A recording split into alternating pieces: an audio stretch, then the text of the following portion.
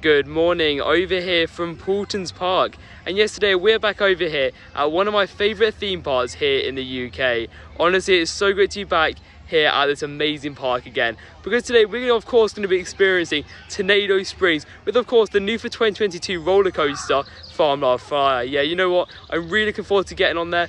Also as well, we're going to be exploring the whole entire park, of course including Peppa Pig World and so much more. You know what, this is such a fantastic park. I'm so looking forward to get back inside it.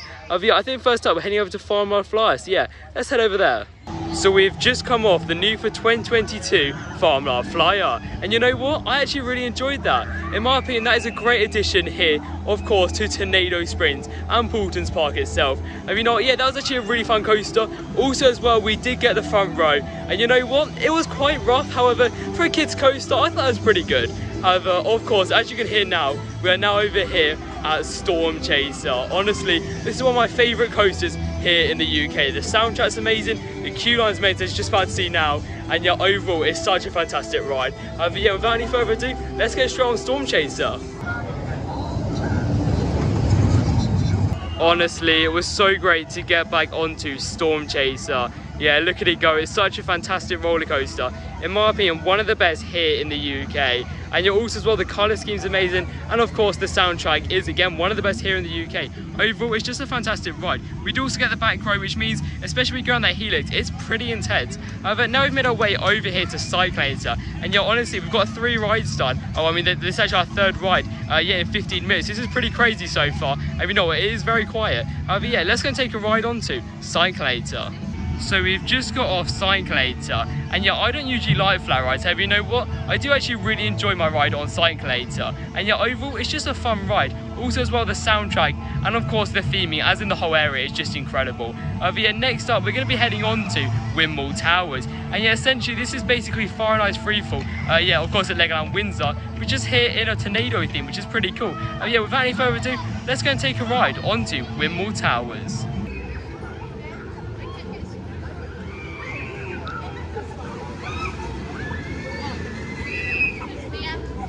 So we've just completed a couple more rides over here in Tornado Springs, with one of course being Windmill Towers, and you know what, I actually really enjoyed them drop towers. Yeah, overall they are a fun ride. However, yeah, I do prefer Fahrenheit Freefall over at Legoland Windsor. However, straight after we went on to a walk-on queue for Buffalo Falls, and yeah, you know what, that was actually running really well today. Honestly, the airtime down them drops were actually pretty good fun, and yeah, that's definitely one of my favourite ones that I've experienced. However, now we've made our way over here to the last official ride in Tornado Springs that we can experience. Because of course, in this area, you do also have Owl's Auto Academy, which, I mean, we can't experience because we're too old to experience it. And also as well, you do have the Rio Grande train. However, you know, that goes around most of the park, sorry. So yeah, I do believe that I don't really count it as in the area. But yeah, of course, we've made it over here to Trek and Tractors. So yeah, let's go and take a ride on Trek and Tractors. Honestly, Paultons Park is so quiet today. We've just got on our 6th ride, which was of course the Rio Grande train, and yeah, you know what, that was actually pretty good fun. In my opinion, yeah, it's actually a great overall ride, and yeah, that's actually one of the best things I've done. However, just before then, we actually did just experience Trek and Tractors, and yeah, again, that was quite a fun ride. Yeah, of course it is quite rough, but you know what, it's pretty authentic, and yeah, I believe that was actually one of the original attractions over here at the park. Yeah, we've now made our way over here into Critter Creek, and of course for a ride on the Cat's O-Pillar coaster. Yeah, this is one of their family coasters at the park, and yeah, it's actually a great overall ride, especially if you get the back row. Yeah, let's go and take a ride on the Cat's O-Pillar coaster.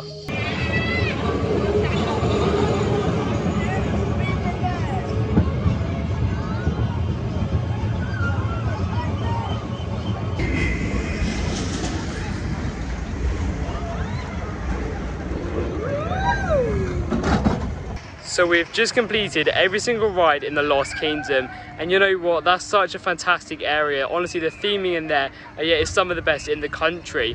However, straight after we just went over to Magma. Of course, that's the park's main drop tower. Of course, outside of Windmill Towers in Tornado Springs. And you know what, that was a pretty good ride. I do actually think I prefer Windmill Towers, even though it is much smaller than that one. You know what, it's still a good ride. And yeah, right after we did go over to Cobra, and yeah, it's a ride, as you can see just right now, going around. Yeah, that I've been wanting to do for quite a while again, and yeah, overall it's just a fun ride. And yeah, honestly, like, this ride always has such a long queue. However, yeah, following on with the theme, it was actually really quiet today. You have a literal walk-ons. Yeah, you know what, that was such a good ride. However, yeah, now we're going to head over to the edge, so yeah, let's head over there. So we've just come off the edge, and you know what, that was so great to get back on there. And yeah, that's actually a really important ride to me, because yeah, out of any around the world, that's one that actually got me into coasters. So yeah, you know what, I did really enjoy my ride on the edge. However, you know what, yeah, you can definitely see it's quite old over here at the park. I did believe it may have been an opening day attraction. Oh yeah, it may have got built a little bit later than opening day. And you know what, yeah, it's definitely one of the older attractions over here at the park. However, straight after, we did just go over to the chair swings, and you know, I don't actually know the official names. However, yeah, I mean, they're all right. I mean, it's nothing special. And yeah, you know, the staff member that's actually really nice, and apparently that ride actually used to go backwards. Yeah, just like the one over at Ferrop Summerland, which we experienced not long ago. Yeah, that one actually went backwards. So yeah, it's a pretty cool fact. Also as well, we did just experience their log flume, and yeah, that's the last major ride over here at the park. And yeah, you know, that was also pretty good as well. I mean, it's nothing special due to, I think it's been like a clone layout pretty much all around the world. Yeah, so it's nothing special. However, you know what, it's still a fun ride. Yeah, you do get pretty well on it. However, yeah, we've literally completed pretty much every ride over here at Paultons Park, of course, apart from Peppa Pig World. However, you know what, there's nothing really to show in Peppa Pig World. However, you know, it is a fantastic area. However, yeah, I believe we've now come to the end of our day over here at Paultons Park. So yeah, thank you for watching, and I'll see you in the next one.